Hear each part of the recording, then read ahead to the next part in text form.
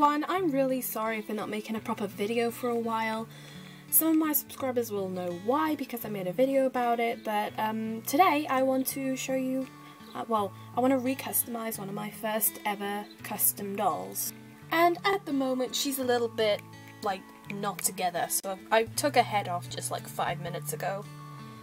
And it was quite easy if you just use hot water and then you can pull the head off. And I'm annoyed because some of the purple from her hair is like going all over her face, so I'm obviously going to have to do a repaint. I also did get rid of her eyebrows a few weeks ago because they were so big. And there's a body. So, yeah. The only reason I'm re-customizing her is because I just want to make her look more like the actual character. I don't know if I mentioned, but it's my Noodle doll. I don't know if I mentioned that, but here's what she looks like. I have made that outfit. Let me just show you. So yeah, I want to make her look like this. All of her clothes are in here, I think. Yeah, there's her dress. Yay, I'm in a different location now. So this is the hair that I'm planning to use. It isn't actually doll hair, it's felt. It's the same stuff that I used for my lapis lazuli doll wig. This stuff. I think it works really well for hair. If you can't afford or just find any doll hair. So that's the wig. I don't know whether I'm going to reroute or give her a wig. I might give her a wig because I just find it's a lot easier and I just don't risk ruining my doll. So I'm firstly going to start with removing the paint on her face. So I'm going to need to use some acetone. I'm actually running out of acetone for now. Just put it on a cotton bud and just rub away at the paint on the face. This doll used to be a Maleficent custom. And then my original character custom. It's been so many different things. But hopefully this will be her final look. And by the way, I recommend you use acetone and not nail polish remover because acetone just glides a lot easier across the face and it's just a lot better at removing any makeup or just paint or anything. Okay, so here is all of the makeup off, and now I'm going to cut her hair. Well, I'm going to cut it all off because I coloured it purple with a permanent marker at some point and it's just going all over the face and I really don't like it. So I'm gonna cut all the hair off. Say goodbye to the doll that once was.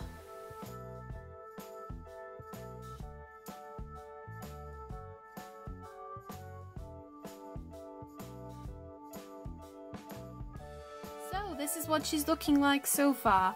I have got most of the hair out. This is a really difficult thing to do, to get all the hair out, especially the hair at the back. I also need to get rid of all the purple, which has gone all over her face, and her nose as well. But yeah, I think I might be making a wig, and just look how shiny her head is, it's weird. And here's all of the hair which I've got out of the head.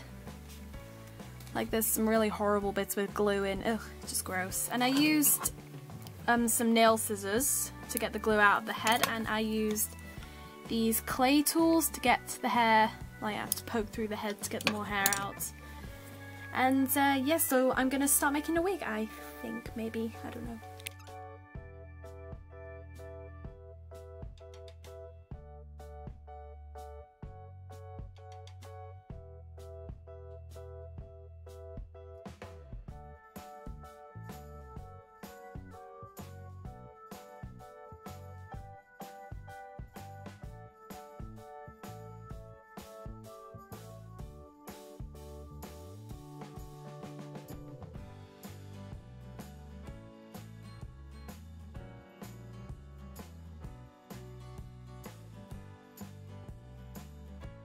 Now I'm gonna get started with adding the hair to the wig cap. So what I do is I add a little bit of glue on where I want the piece of hair to go, and then I just basically stick the piece of hair in the place and smooth it down. Like that.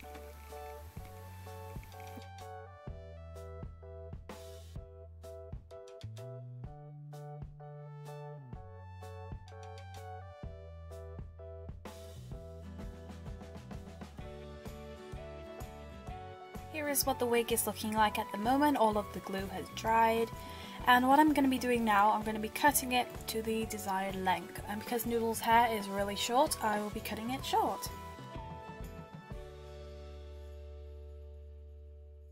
So here is the wig on. It is not done yet. I need to style it a little bit more because it just looks weird at the moment. Like the fringe is just huge for some reason, but I will go around to that and I'll be back in a sec. So now I'm going to start with a repaint. So I asked some people which eye out of all of these looks the best, and the most votes was 4 and 5, so I'm going to be trying to put both of those designs into one. So the first thing I do, I get my pencil and I'm going to basically just go around the eye and where I want the eye to be, so just do an outline basically. I don't have any Mr. Super Clear, so I can't actually draw on a face properly with pencil, so I will be using acrylic paint. Here is the paint I'm using, and this is a really good brand by the way, so I recommend it. And all I'm really going to do, I'm just going to take the top off and use the paint which is inside of the lid, so I don't waste any paint.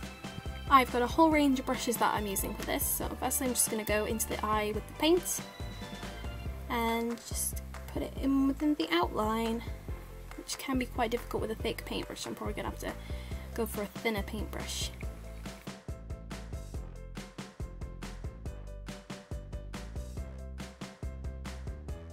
Whilst I wait for the white paint to dry, I'm going to be painting her lips.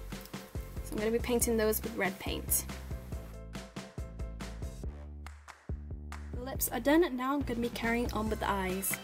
Now I'm going to be doing the pupil, and all I'm going to use is a green pencil because her eyes are green, and I'm just going to be drawing a circle in the middle of the eye.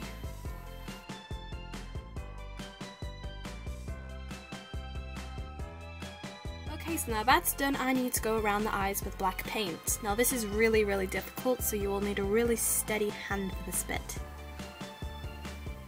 And I recommend you try some practice on paper before you do this, because this is really difficult.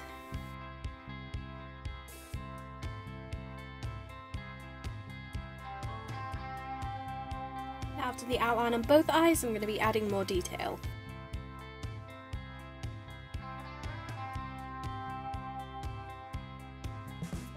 Looking like so far. It's taken a few tries to get it right, but yeah, so now I'm going to add some little light spots into the eye just to add extra detail. Like that. So here is what she's looking like. So now I'm going to glaze the eyes so they, well, I'm going to seal the eyes actually, and it'll just make them look a lot better than they are now. And yeah, all you've got to do with the sealing is just apply it in the places where you want the paint to seal. So I'm going to do it on the lips and the eyes.